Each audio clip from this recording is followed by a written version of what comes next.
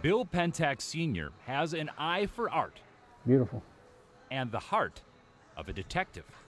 People should know who did this piece.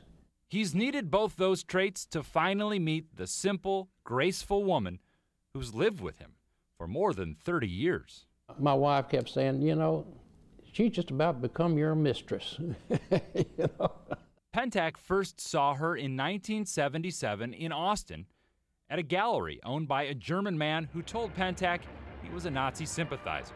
Pentak wondered if the art was stolen during World War II. He told me, he said, my father was in the SS, and he was real proud of that.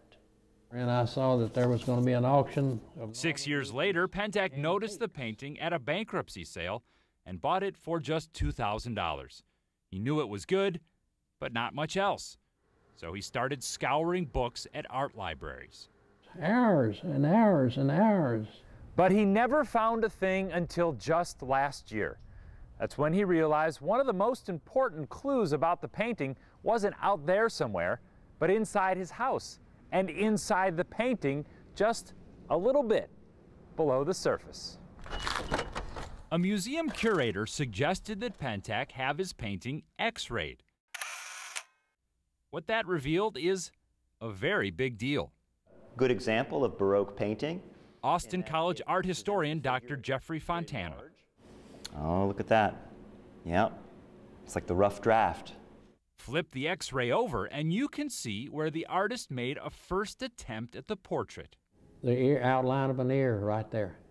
The face is painted white. And here, the hair. And it means that someone was taking this painting as an occasion to produce something new.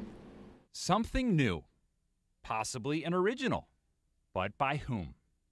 That answer finally came after more than 30 years when an art expert came across the collection of the Museum of Fine Arts in Budapest, Hungary.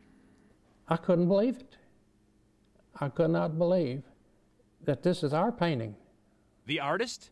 Johann Karl Loth. He worked in Venice and died in 1698. The woman? Ceres, the Greek goddess of fertility. The book says the work belonged to the collection of Prince Nicholas II of Hungary. And did we get lucky? We did get lucky. Except today the painting in the book is hanging not in Pentak's home, but in the Budapest Museum. They're saying that yours is a copy. Well, don't you know they would say that. They want to protect theirs. Sotheby's auction house in New York has concluded Pentak's version to be by Johann Karl Loth and conservatively worth at least $60,000. The Hungarians, though, maintain theirs is generally accepted as the original. They're not going to be making the arguments themselves, I think, for demoting their works. What is the truth? Is the painting a treasure stolen by the Nazis? Was it owned by a Hungarian prince? Or is the truth something else altogether?